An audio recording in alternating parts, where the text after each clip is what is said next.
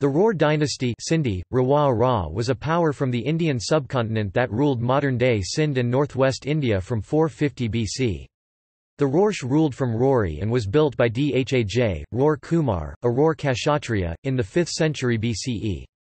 Rory has been known by names such as Rorika and Rorik since antiquity. As capital of the Savira kingdom, Rorika is mentioned as an important trading centre in early Buddhist literature. Buddhist Jataka stories talk about exchanges of gifts between King Rudrayan of Rorika and King Bimbisara of Magadha.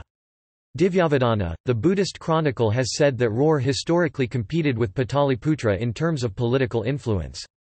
The scholar T.W. Rhys Davids has mentioned Rorika as one of the most important cities of India in the 7th century BCE. Shortly after the reign of Rudrayan, in the times of his son Shikandi, Rorika got wiped out in a major sandstorm.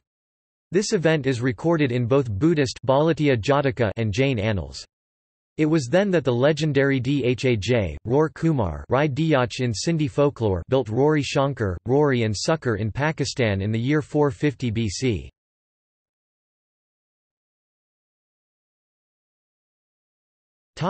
List of rulers.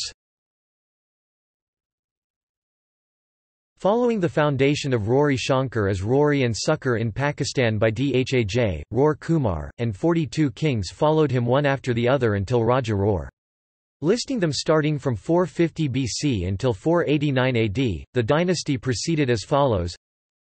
The bards report that Dadra was poisoned by his head priest, Dawaji, in 620 AD, and he was followed by 5 Brahmin kings before the capture of Rory or Al-Roar by the Arabs. On the other hand, written records like the Chachnama report that the Brahmin usurper was Chach and not Dawaji.